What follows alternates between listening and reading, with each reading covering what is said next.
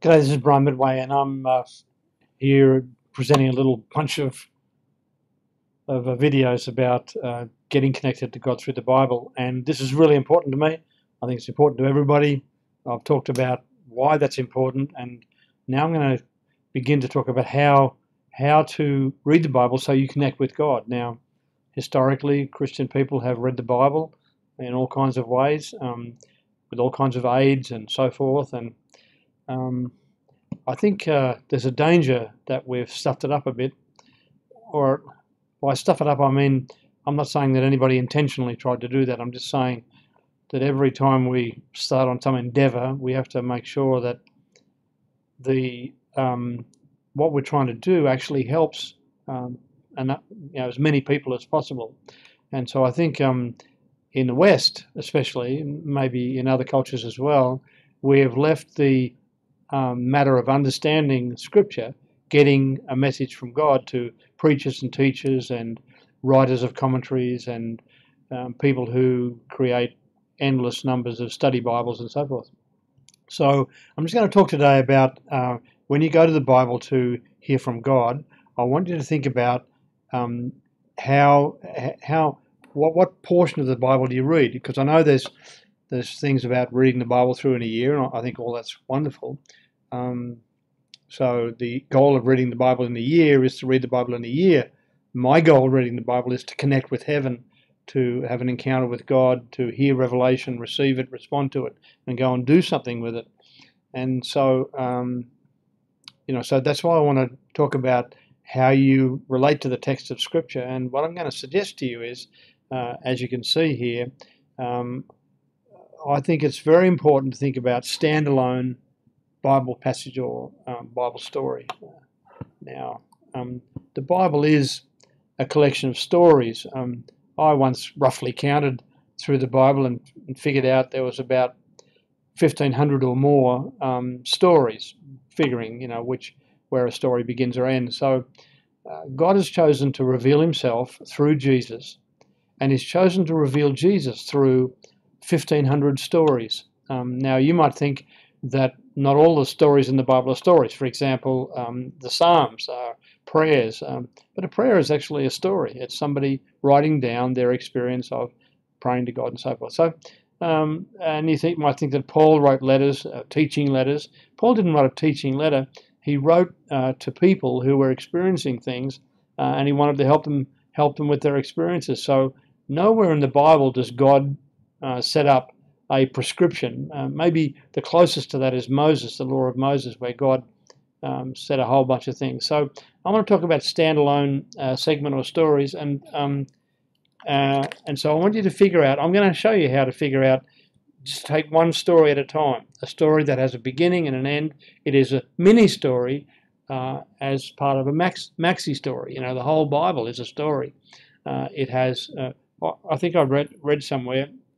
A story is a report of connected events presented in a sequence. And so you can connect the events in the Bible, they connect themselves because that's one of the things that makes God the origin, or the creator of that. And so, so we're going to talk about how you identify individual stories. Jesus is revealed through 200 or so different stories.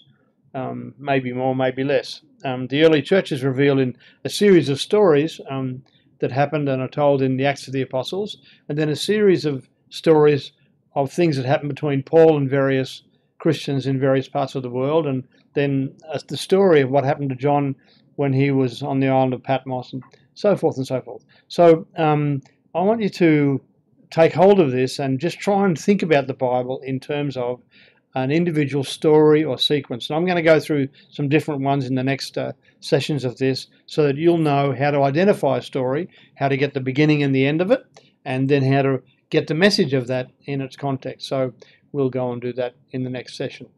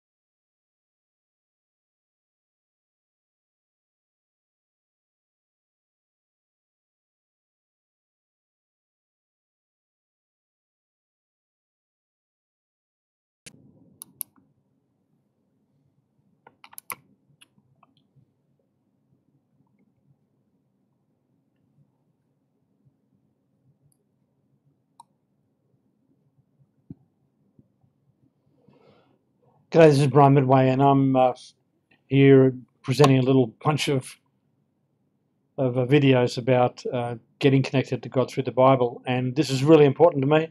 I think it's important to everybody.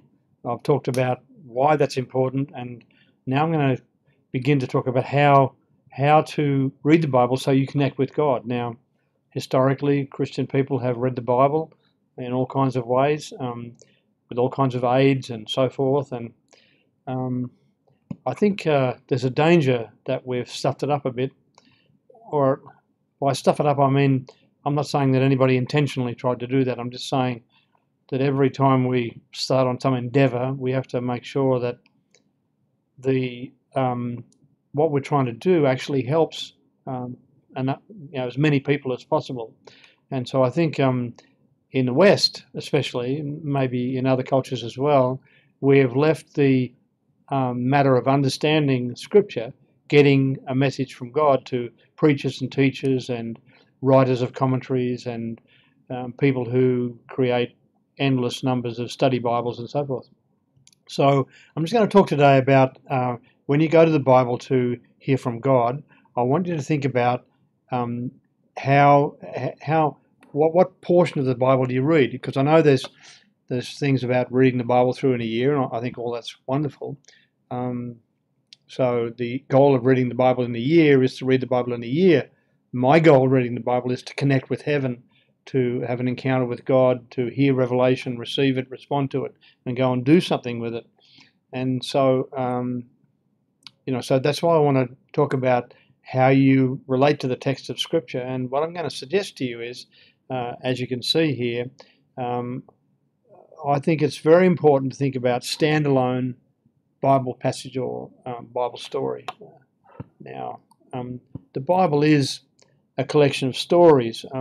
I once roughly counted through the Bible and figured out there was about 1,500 or more stories, figuring, where a story begins or ends. So God has chosen to reveal himself through Jesus, and he's chosen to reveal Jesus through 1,500 stories. Now, you might think that not all the stories in the Bible are stories. For example, the Psalms are prayers, but a prayer is actually a story. It's somebody writing down their experience of praying to God and so forth. So, and you might think that Paul wrote letters, teaching letters. Paul didn't write a teaching letter.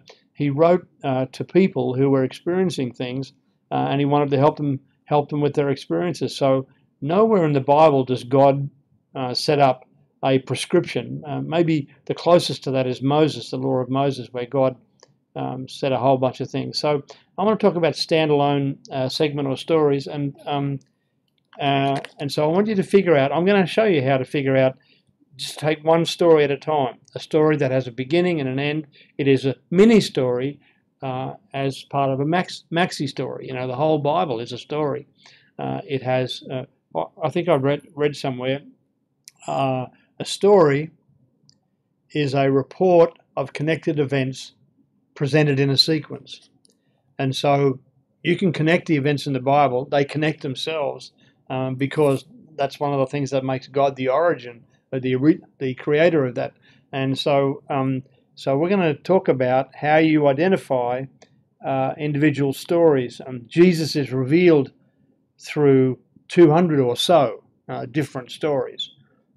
Maybe more, maybe less. The early church is revealed in a series of stories that happened and are told in the Acts of the Apostles, and then a series of stories of things that happened between Paul and various Christians in various parts of the world, and then the story of what happened to John when he was on the island of Patmos, and so forth and so forth. So I want you to take hold of this and just try and think about the Bible in terms of an individual story or sequence. And I'm going to go through some different ones in the next sessions of this so that you'll know how to identify a story, how to get the beginning and the end of it, and then how to get the message of that in its context. So we'll go and do that in the next session.